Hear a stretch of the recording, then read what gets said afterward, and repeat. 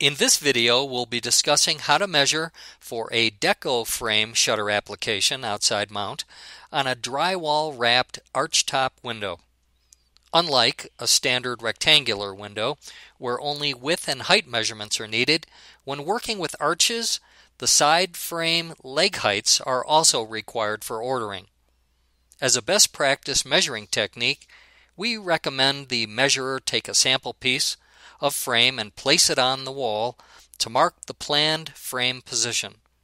Determining order width is easy. Simply measure from outside edge of frame on one side to outside of frame on the other side for a frame-to-frame width order size.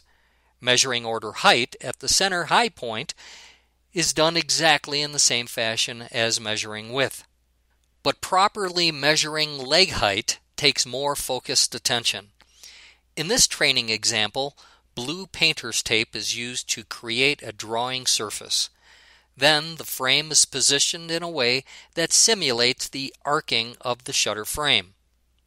The point at which the outside of the frame ends its arcing and becomes straight vertical, or the break point, is the actual top measure reference point of the leg height. Measuring from this top point on the outside of the frame to the bottom of the bottom frame is the leg height order size. This is the way to measure when using outside mount frames. Inside mount frame uses the inside break point as the measure reference point. When specifying Deco frame, the factory makes no deductions from your frame-to-frame order size.